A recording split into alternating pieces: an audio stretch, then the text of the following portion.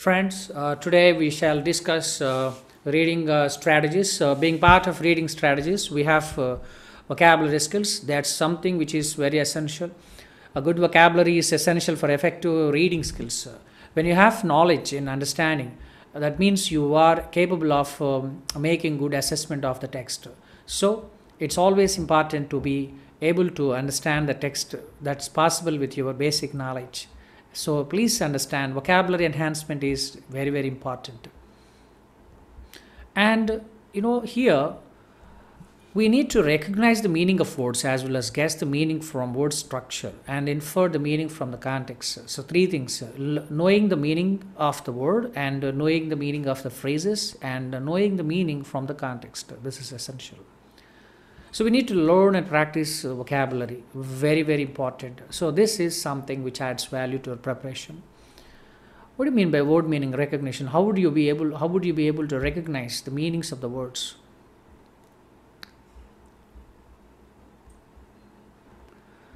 Well, word meaning recognition is the first step towards understanding a written message. We are supposed to perceive the words and phrases used and recognize their definitions. To follow that we read, we may find it difficult to understand a message if we do not know the meaning of the words and phrases used. And there are certain suggestions here. The first thing is the reader should develop appropriate sight of recognizing skills. So recognition skills means you need to recognize. That is one of the best skills. You can probably recognize a word or phrase in a fraction of a second if you have developed that quality. So fraction of a second means we must not lose the time. The reader should be able to quickly recall the meaning of the word. And you should not stop reading if you are not able to recall the meaning of certain phrases, certain word or phrase. You should continue reading till you complete a reasonable portion of the message. And you should not immediately consult the dictionary because it will be time consuming and will disrupt the reading flow. The reader should be able to guess the meaning of an unfamiliar word or phrase from the contextual clues. So, when you keep reading, usually the question paper or something, that's going to be helpful for your overall preparation. This is what you can understand. And guessing the meaning from the word structure is analysis. So, use of prefixes, suffixes, word roots give us clues to the meaning of common words, and that way we can understand. You can take a look at this prefixes. A, N, L, N, D, I, S, and meaning is not. And by practicing this common prefixes and suffixes, what are the prefixes? A letter or a group of letters added before the root of the word, the base word, or the letters or single letter may be added at the end of a word. So something that gets added before is called prefix, and something that gets placed after the word is called suffix. So this technical idea will be of great importance, and it will help us. Analyzing the contextual clues. The context can also give a clue to the meaning of a word. What is there in the store for us to understand? Let's take a look at this.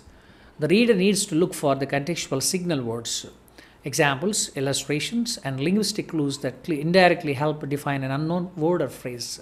So these are the primary points which are to be borne in the mind, and you must not lose sight of these words. So in order to make better progress in understanding the text, analysis of the context with the help of clues is very, very essential. And you have some progress here that you can just check your progress. Next, eye reading and visual perception. What is meant by this? Visual perception is a basic requirement for reading effectiveness because we recognize a word through sight. Yes, sometimes people read but their mind works elsewhere. They can't recognize the word since the ability gets diluted, and maybe with lack of practice, lack of farmer knowledge in reading and assessing as well as digesting. So certain distractions usually take place during computer examination attempts. That can be overcome by just giving much importance to the words and perceptions. Perceptions are the feelings or the ideas associated with the words that we imagine when we just read it. For instance, when you read a word milk, you get an idea of a glass of milk, or cow that gives milk, and one who extracts milk from a cow or a buffalo. When you read a word like mountain, it gets imprinted in the brain that automatically produces an idea how a mountain looks. So this way we may be able to develop and aggravate the chances to get to score good marks. So visual perception skills and ability to identify words and phrases, these are the things you need to improve. What those effective eye reading requires accurate visual perception of words and phrases, fast eye fixations, and complete elimination of focalization. So something that comes in the mind and sometimes something that is very important should be fixed, because you don't have time to read again and again. We must have to develop this skill. A motivated reader is always a fast reader. Yes. See here, read in word groups, thought units instead of word by word. Improve accurate visual perception of words and phrases. Avoid vocalization. Vocalization is saying words loudly, while sub-vocalization is saying words silently to oneself. Both these habits make reading slow. They should be avoided, and reading should be with fast eye movements. So this is what you need to understand. From childhood, we tend to read loudly. Sometimes we read slowly inside, like murmuring. These things, I think, are advised to be kept away. And avoid vocalization. Rapidly recognize word meaning. Concentrate while reading. Concentration matters. I believe concentration comes with meditation, and you are doing well. I think students who plan to take examinations such as Indian Air Force or Navy or any other CDS, any competitive examination, we need desperately this kind of element. Without concentration and focus, it is not possible to gain good results. And people don't tell us. We always think about reading, but firstly we need to reprogram our brain before we make any attempt to get good score in the competitive examinations. One thing that is sure, friends, is reading comprehensions or vocabulary or synonyms, antonyms, or detection of the errors under this particular English syllabus of Indian Air Force. You must be very much balanced, tranquilized, and serene in your mind. Once you do that, you just can manage well in the at the toughest times during your examination. It's due to the complete pressure that gets built up inside. Sometimes aspirants who have worked hard still may get very less marks. So that is to be looked at and must be taken care of and must be given much importance. So program yourself and let your brain work well than it usually does, and how you can probably rewire your mind is something very essential before you start your preparation. This is very important.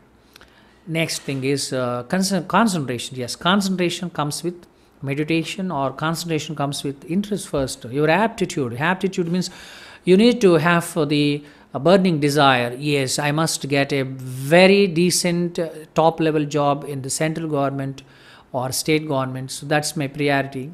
Once your priorities are clear, your work will become better. If you don't have any priority, maybe it's like throwing stones into the darkness, which is of aimless context. So no use of doing such things.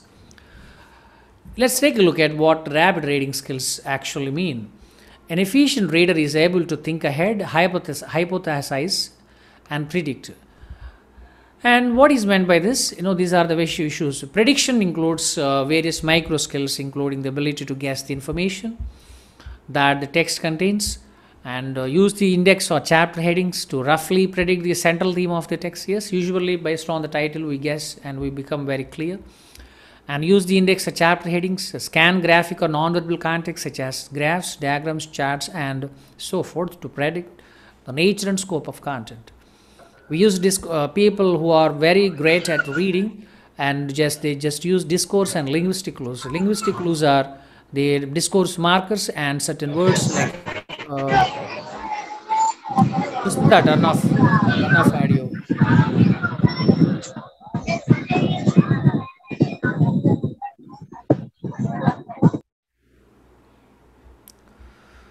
Use discourse and linguistic clues. So these are very, very important things. So based on the adverbs as well as adjectives and certain communicative tags and markers, you will be able to understand the shifts. For instance, moreover, when someone wants to say something, he might use moreover.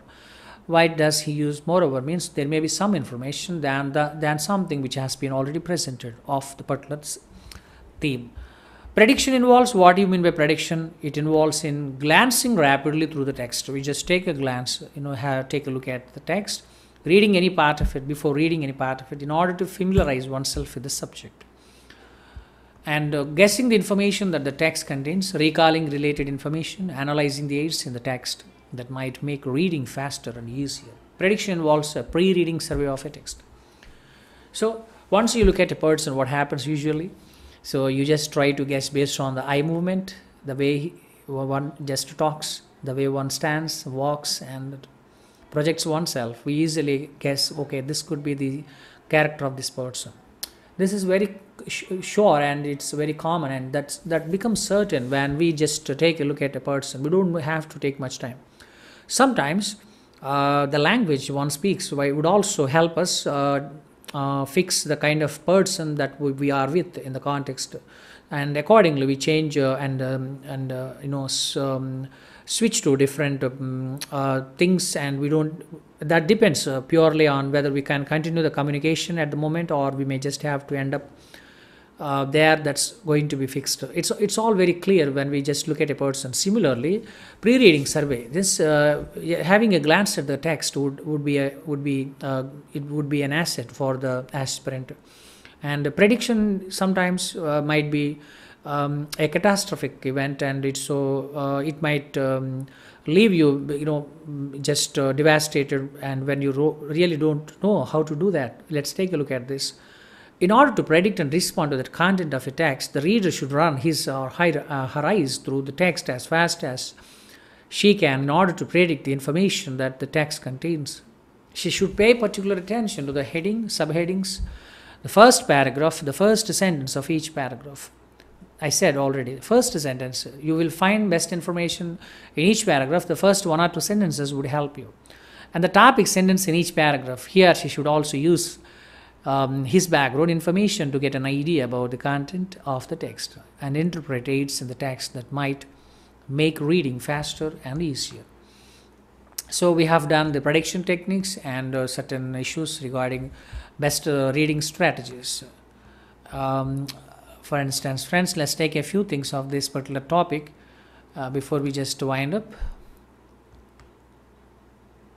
Yes, scanning is there. What do you mean by scanning? What do we just find through scanning, and why do we have to use this technique? Let's take a look at that.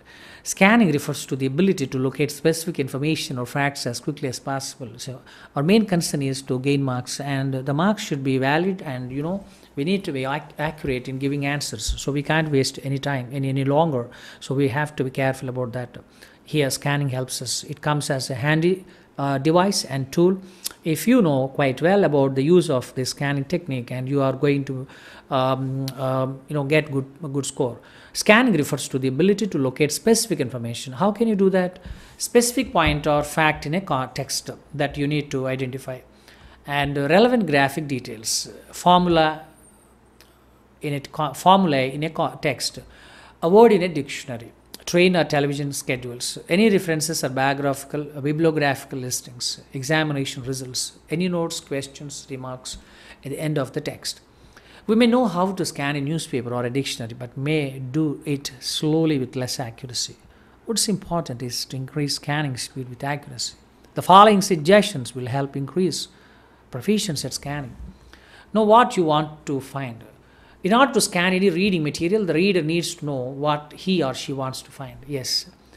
In order to know what you want to find, that should start with not from the text reading. You must read the questions first.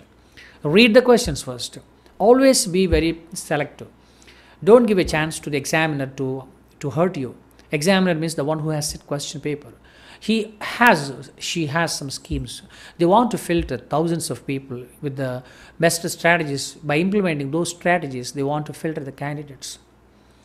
So if you become just like a scapegoat by spending time like how you just do an academic kind of reading comprehension, you are not eligible to be at least an aspirant in competitive examinations race. So you must have to think twice.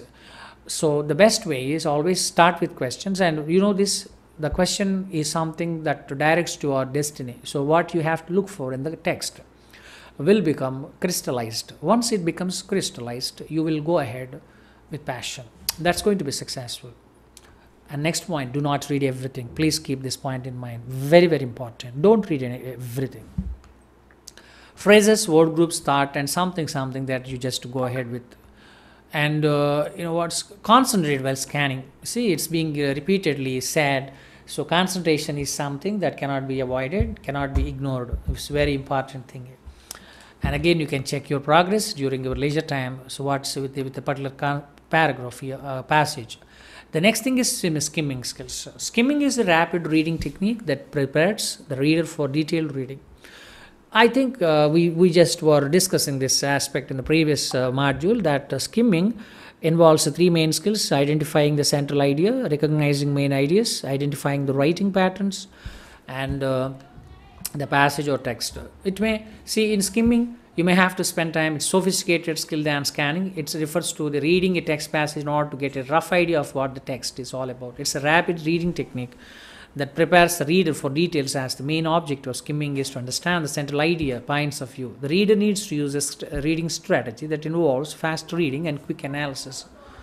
Skimming also involves one thing.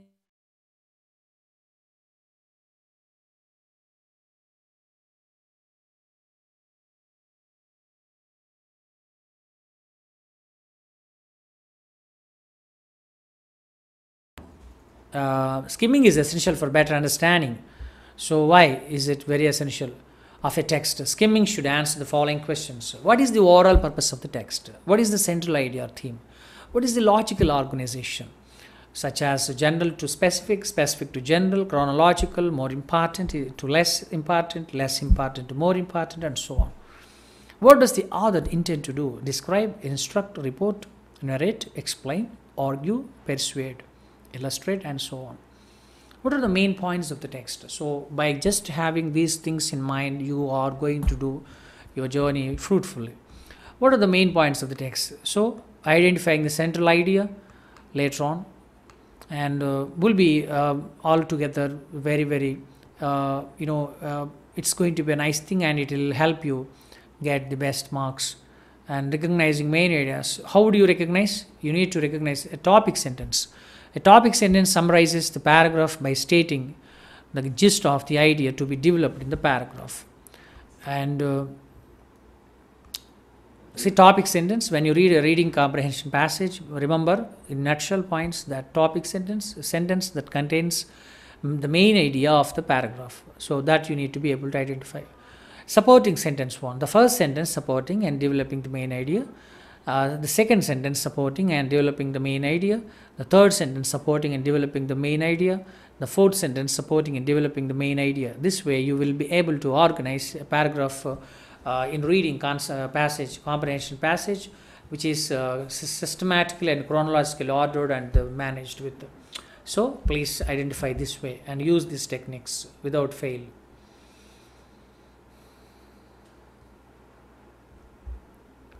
And well, it's very essential. We become always fumbled when we look at writing patterns. What are the writing patterns? Definition, description, and sequence of events, generalization, classification, illustration, example, cause and effect, comparison, and contrast. Read the following two paragraphs. You can just find some information about that. So with these views and the objectives, the writer, in fact, might choose the text to present in his own fashion. But it's always foreign to people who attempt in reading comprehension, just may not be able to comprehend at the moment, but by applying certain strategies, the foreign subject, a medical student may be able to understand what is biology, what is zoology, but if she or he is given a topic from civil engineering, may find it truly difficult. But it doesn't really impact the overall score if she really focuses on how she can possibly navigate through certain questions and answering the toughest ones. So it's always getting ready.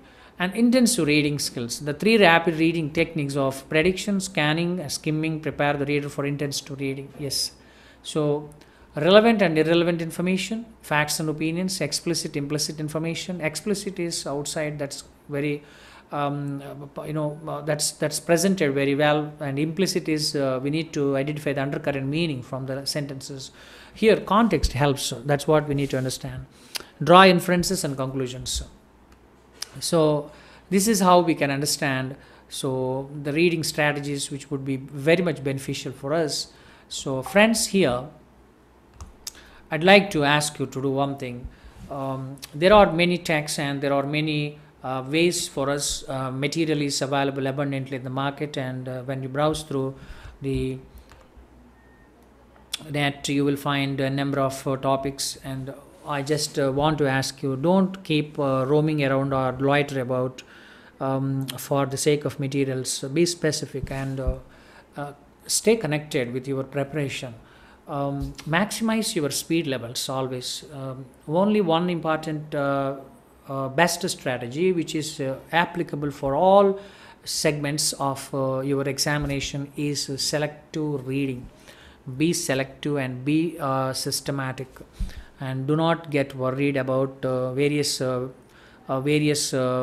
depths of presentation of reading comprehensions. All of them may not be asked in the examination. You will have to be very, very specific in this connection. Let me be very clear about narrowing down concept. So when you narrow down the questions, I mean, you will be reading this much, and finally you are going to have just this much, and that you are going to deal with. All these things will be like scaffolding for you. They just give you some help to gain some experience. That's all. So with positive bent of mind, consistency in practice, and ability not to lose focus on the important aspects which help us directly or indirectly. These are the few things that I think a candidate must possess and with which can be successful. Today, with this being said, I think I can take you off. It's going to be 8 o'clock, and we shall meet in the next session with another new topic. Good luck and good night. Stay healthy. Any questions? No, sir. Deepika, would you like to ask any questions? So go ahead. Thank you very much. Take care. No.